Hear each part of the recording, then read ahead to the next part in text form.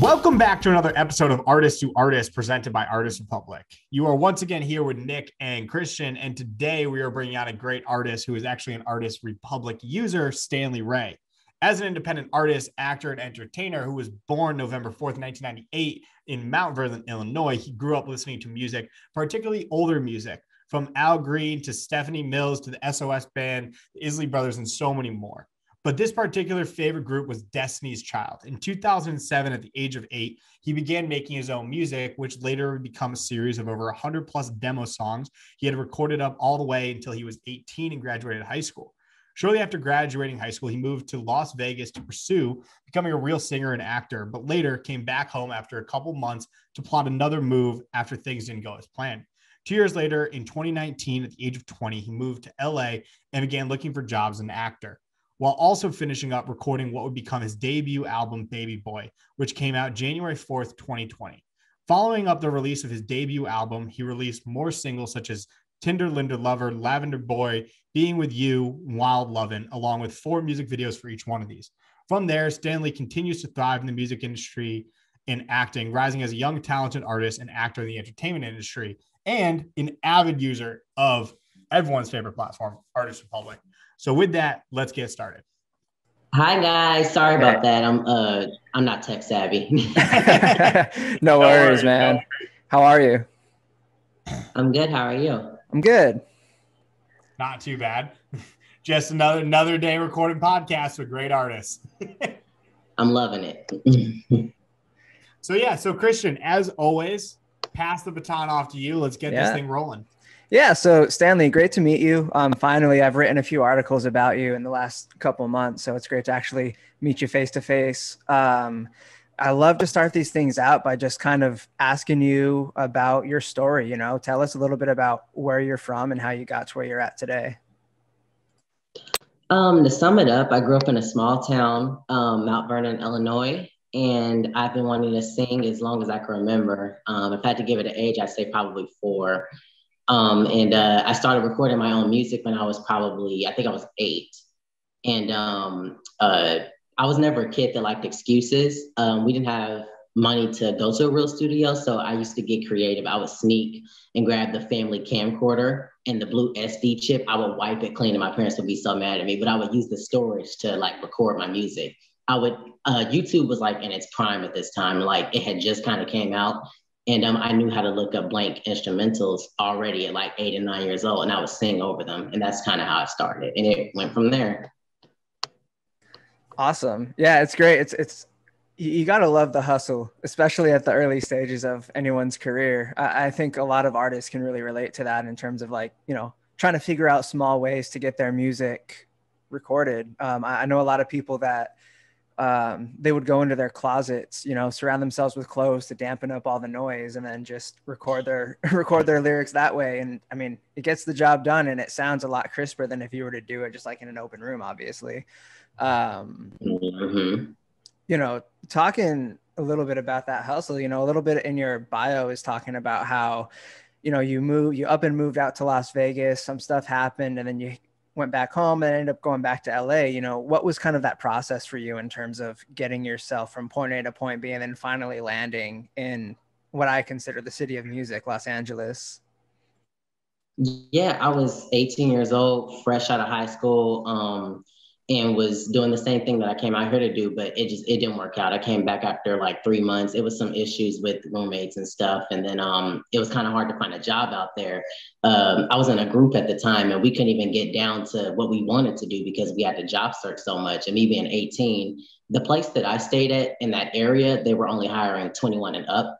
So I was kind of like, oh, dang. So I had to come back home for a little bit. And I ended up regrouping and I came out here to LA when I was 19 or 20.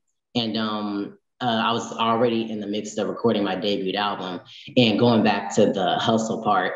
I was broke when I started out. I didn't have money to go to a real studio. So I took it upon myself. I didn't like excuses. So I whipped my little floozy Android phone out and I had to I had a recording app. And I recorded the whole album on there and just tried to mix it the best I could. I had no idea what I was doing, but I just had to take a leap of faith and hope that people would like it once it came out. And I did that. Yeah. So And that's a big point there. I think a lot of artists spend too much time perfecting rather than doing. And I think that's like the biggest thing that, like, just from your initial story, that like I think you've really conquered so well, is like, just do it. Like, as much as like you can insert that mute, just do it. Like, literally, that's what anything is in life, is like, you didn't like make excuses for like, oh, I don't have money for a recording studio. So, oh, well, shit, Right. I am out of luck. I guess I'm never going to be a music artist. You're like, no, fuck it. Right. Try it. Let me just try. Let me go out there. Literally. Yeah. Literally, I wanted that. And my whole thing is I'm never going to know where I'm going to go if I don't just do it. And then I'm not going to lie, my family wasn't really that supportive of me moving. And the same thing with the first time I moved to Vegas when I was 18. So coming out here was a hassle because of that too, not really having that support. But now that they see what I'm doing, they were like, okay, you're not crazy. We see that you were really going after a dream, but yeah, it's all about just doing it for me. You never know where you can go if you don't just do it. So that's important. Yeah. And it's tough to, not have that familial support, at least when you start. It's kind of that whole, I guess, cliche thing of like, they don't see it until you make it. And, people don't trust the vision before the vision's a vision, or before the vision becomes real, I guess is what I should say.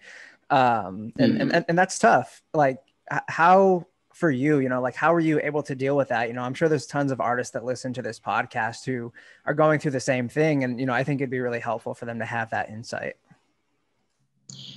I'll start by saying I don't want to sit here and sound like this overly faith-driven person. I'm going to be 100% honest. I definitely had my days where I doubted and I was like, what if this is not going to happen? Oh my God, and then, money and having to survive out here. LA is really expensive. So I just had to pray and try my best to just stay afloat. I mean, I don't know, you just got to keep, my beliefs may not be what everybody else's is, but I pray, I meditate, and I have to just hope for the best, So if you're an indie artist out there and you don't feel like, it's probably going to happen, I promise you just stick with it. You're human, allow yourself to have those days, but I promise you bounce back and it's all good after that.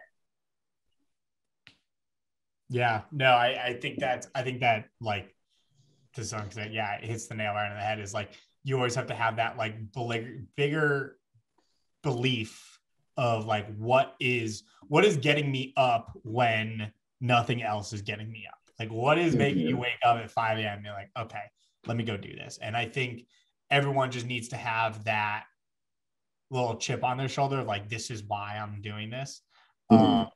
And so I fully respect that. And so let's go into, not trying to self-promote here, but self-promoting a little bit.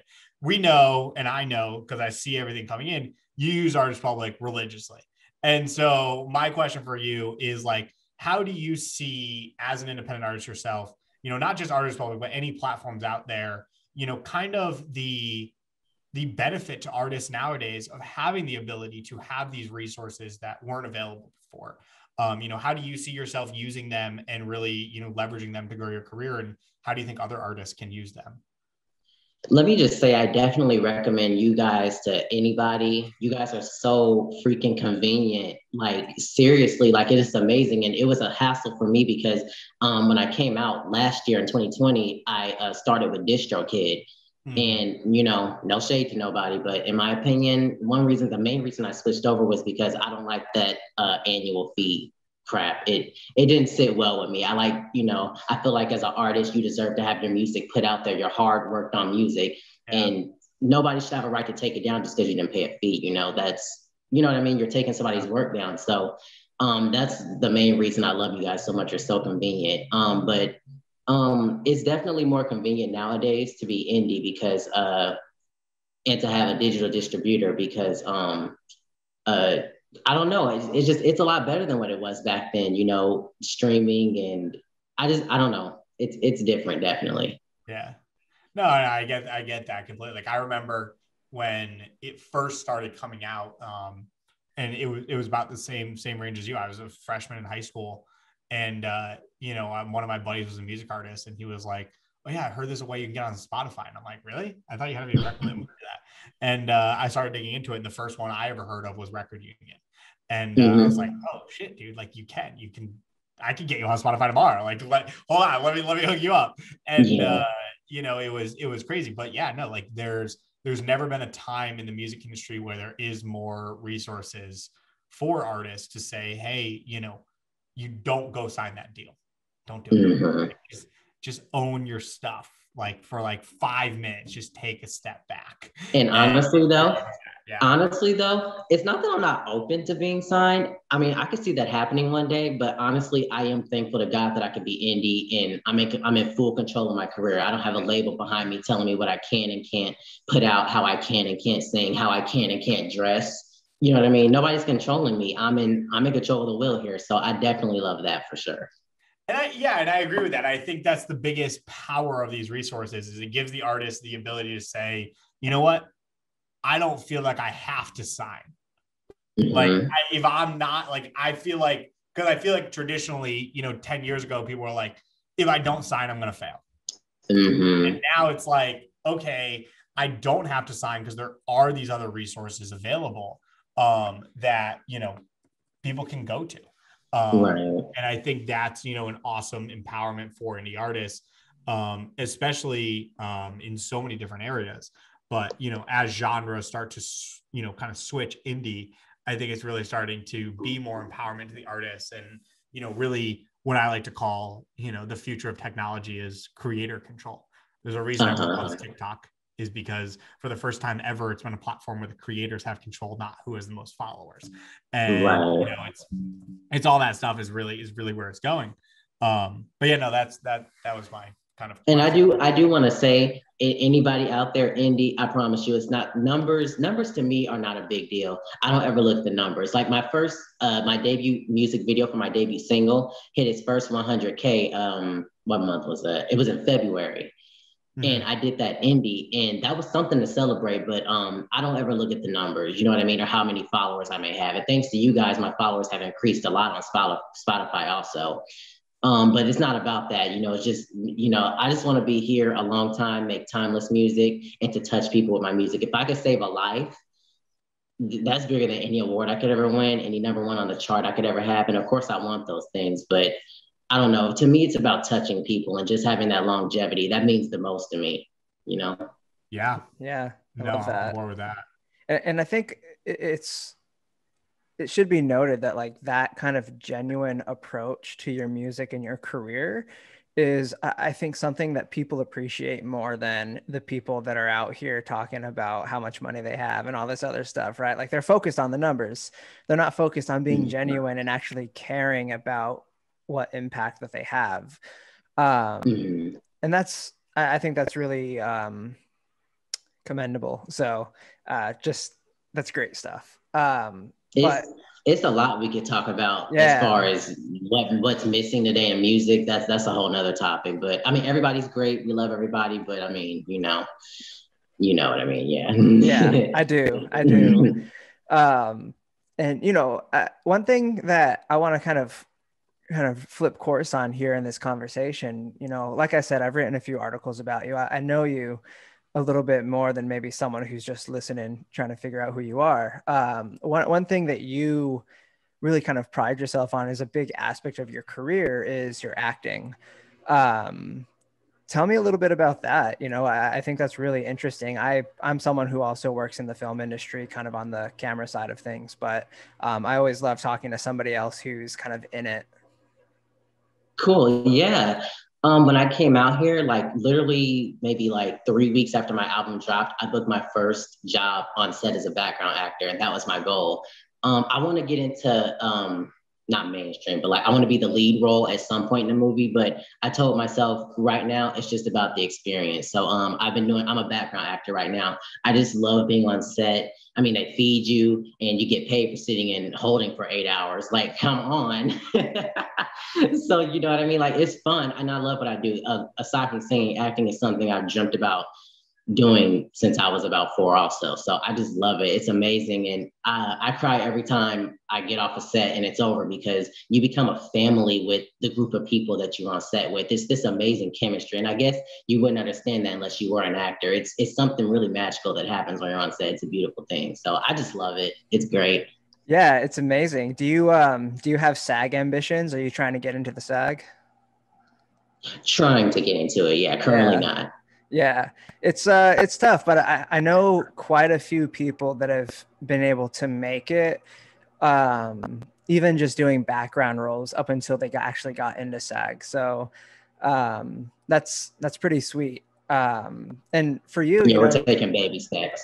yeah, baby steps. But you know what? It's the baby steps that get you to the big goal. Yeah, 1% better than you were the day before, and you're there. Yep. Thank you. That's what I say. Thank you. 1%, as long as you are 1% better than the day you were before, sooner or later, it'll happen. I agree. Yeah, and that applies to acting and music. And, you know, if you're somebody who's doing both, those baby steps are eventually going to lead you down both paths. You might get to your goal on the music side before you get to the acting side, or it might be vice versa. It's just a matter of how much you're willing to put in. And it seems to me like you, Stanley, are willing to put in a lot to get what you want done. Yeah. Which I think that's pretty great. I at least try to go about it in ways that I feel will get me out there. Getting billboard ads set up that cost like hundreds of dollars. Doing the little doing the little campaigns through you guys. I mean, anything that I could do, I'm devoted. It's all about the timing, and I'm really big on research. If you search hard enough for what you're looking for, I promise you will find it. There's always a way around stuff. You just really got to look for it. I promise you. And I think what's interesting too, I kind of want to talk about this because, you know, I think you're the first person we have on the podcast that is, you know, really focused on both being an actor and a musician. And so, but I think that's intriguing because, and you could probably talk about this a little bit more, but like, there is something to be said that like doing both at the same time can actually be beneficial to one another. Because if you succeed as a musician, it can get you into acting. If you succeed in acting, it can get you into music. And so like, are you kind of using that to leverage each other? Like, are you kind of using each side of yourself to leverage the other to help balance it out? And like, hopefully one will work and then get the other one too. For sure. For sure. Okay. Yeah, no, greatest example of all time, Ludacris has been in every Fast and Furious. Like, why? Like, there is no other reason besides just he's famous. Like, right. You know, literally. You know, so it is interesting. But Christian, I know I interrupted you, so I'm passing it back off to you. Yeah, no, there was really no interruption. I think we're all just kind of having this good conversation about it. And by the way, for those listening who don't know what SAG is, that stands for Screen Actors Guild. And that's just kind of like the main guild that anyone who's an actor is in. Anyone you see on screen is usually part of SAG. That's cool. So let's kind of bring it back to your music and kind of you as a brand in total. You know, one of the things that you mentioned that I wanted to bring up in the podcast is that you love Christmas. What's going on with that? Oh my goodness. Y'all, this podcast is going to be longer than 30 minutes.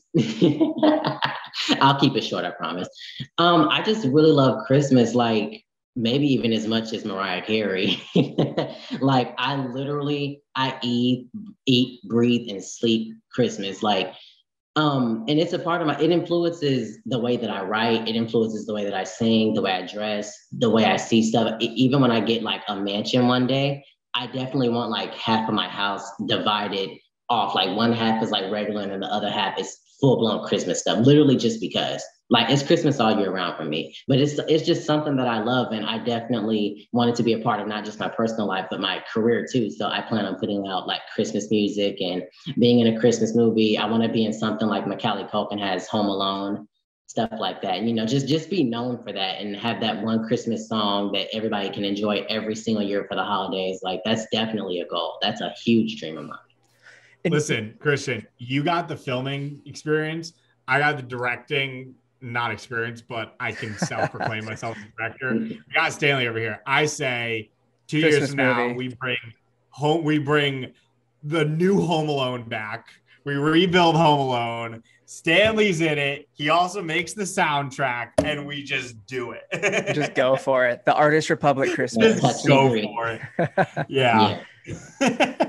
And you know, Stanley, I think that is a really bold choice to make as an artist to really align your brand with the idea of Christmas. And when I say bold choice, I mean that in the most positive way. I think a lot of times artists starting out don't typically tend to make bold choices with their brand. You know, they kind of stick with the status quo. They stick with what they see other people doing. And I think for you, taking that step and making sure that your brand is aligned with something that not a lot of people have is going to make you stand out from the pack. And I'm sure it already has. And, you know, to any artist listening, I think, you know, just on a personal level, I think that making a bold creative choice with your brand is going to help you stand out from the pack, and it's going to just elevate your career that much more. I agree. Yeah. And I guess kind of going off of that, Stanley, you know, with your overall branding approach, right? How do you feel is kind of the way that you take that approach, right? Like, how do you make sure that you stay true to what your brand is? Oh, I just do what I want to do. I wear what I want to wear. I sing what I want to sing. I write what I want to write. It's really simple. And I'm aware that I'm not, I guess you could say, like trendy or considered cool or hip, but I don't care about that. I don't care about being popular. Again, I want the longevity. I want to be here for a while. And in order to do that, you got to be authentic. And people can sense when something is authentic. That's something that a lot of artists don't keep in mind. So I keep that in mind, and I'm authentically me at all times. That's it, you know? For sure. And, you know, you do mention like you don't consider yourself like, what did you say, trendy or hip or any of that stuff. You know, I think any artist who's made it was never trendy or hip when they were starting out, right? But they made what they do trendy and hip. I mean, look at Yeezy, right? Like, who wants to wear ripped up shirts and baggy clothes all the time and dad shoes? But they did it, and now everyone's doing it. Yeah. So And I definitely but what I meant by that was like, if you really listen to like my type of music, I'm really influenced by a lot of older singers. I love me some Mariah Carey. When I first moved to LA, I had her debut album on repeat like every day, her and Monica. But I also love like Bruno Mars, Aaliyah, Tiana Taylor, Janet Jackson, like people like that, and they influence my sound. So I have I guess you could say like an older sound, and that's not really like trendy. It's not the typical trap route, I guess you could say. So and that's something that kind of makes me have to fight harder. And I've talked about that in a few articles too. Like, I mean, not all the time do people want to hear like an old school sound or something lo-fi or something R&B. People want the typical trap thing. Or if you're not a rapper, people may not really listen to you. They may shun you off and brush you off to the side. You know, I've dealt with that. So but again, I stick to being truly me. I don't worry about being trendy or popular. I just eventually, if I keep at it, I will catch on and I will find my individual audience that way at some point, you know? Totally. And like I said, that's the kind of thing that stands out. It may not be what people want to listen to, but they're sure as hell going to remember it because it's completely different than what they're used to. I hope so. And I think it's going to work out for you. You know, I don't have any doubts. Yeah. So Stanley, like, we're kind of getting to that 30-minute point here. I want to keep talking to you a little bit, but before we move on, I want to kind of pass the baton back to Nick and see if he's gotten anything that he wants to kind of chat about. Okay. No, I was gonna say I saw we were getting to that point, and was gonna see, Christian, if you want me to ask the final and last question before. All right, cool. I see the sign. So Stanley, obviously I know you've dropped a bunch of great knowledge here. But if you had to sum it up for any artist listening who's going through, you know, kind of the same journey that you went through and are on, what would be your one piece of advice for any independent artist out there who's listening? Do it. Do it. Don't listen to nobody, even if it's your mom and your dad, your siblings. Do it. You have to do what's best for you, you know? Yeah. No excuses. No excuses. There is no other way to describe it besides do it. Just so with it. that, Stanley, let us know, plug yourself a little bit, where can people find you, learn more information about you, talk to you, follow you? Give us the deets on where you are. And see, I'm not trendy in that route either because I don't have like Snapchat or Twitter. I'm old school. I just have like Facebook and Instagram. Instagram, I'm the real baby boy, and on Facebook, my business page is just baby boy. Okay, hell yeah! And then obviously Stanley Ray on Spotify. You're right. Spotify, Apple, YouTube, and all the other stuff. Yep. Cool. Well, with that, Stanley, thank you so much for having on the podcast. And for anybody listening, don't forget, if you did like this podcast, make sure to give us a 5-star rating or wherever you get your podcast, whether it's Apple Music, YouTube, wherever it may be. And with that, we'll see you next week.